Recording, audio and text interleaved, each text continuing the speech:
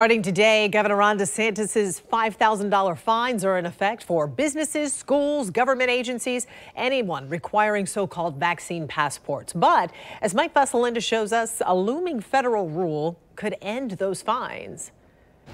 Any business or government in Florida that requires proof of vaccine to enter now faces a $5,000 fine for each person they ask. Florida restaurants say that's the last thing they want to do. Asking a hostess at the hostess desk to start asking the customer when they're coming in to have dinner to see their private medical information. And that is where we don't feel that it's appropriate. Representative Anna Escamani was one of 36 no votes in the House. She worries tourism won't fully rebound unless people feel safe. Having vaccine requirements around some of these more luxury experiences, if you will, can help ensure that the events actually happen.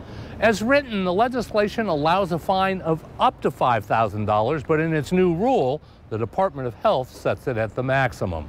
Restaurants are also concerned by a coming federal rule requiring employers of 100 or more to require vaccines or negative tests. The problem for restaurants is they're already short-staffed. Members of ours that are really panicking over this because they might have maybe 110 employees, but they have more than 10 employees telling them if we have to do that, we're not coming to work. The legislation also prohibits a vaccine from being required to enter a public building.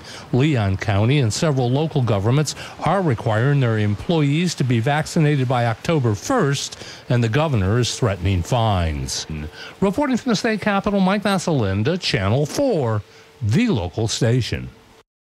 Any business fined will have the right to an administration appeal. It's unclear, though, whether the Department of Health will set up a tip line for complaints. A request for information has not been answered.